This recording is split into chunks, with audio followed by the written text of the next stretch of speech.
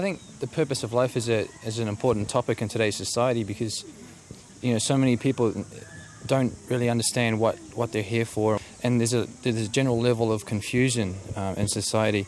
And I think probably one of the distinctive things about Baha'i youth and Baha'is in general is that we have a very clear idea about what our purpose in life is. You know, we're told that our purpose in life is to serve God and to serve humanity.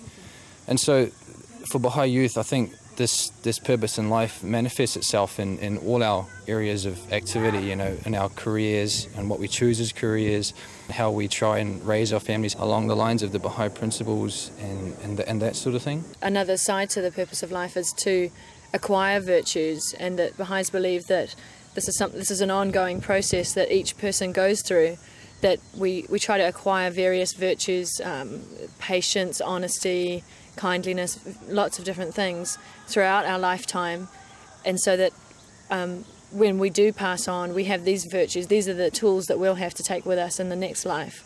So Baha'is, this is something that is an integral part of our daily life. When we pray, we remind ourselves that this is what we're here for. We're here to develop ourselves spiritually.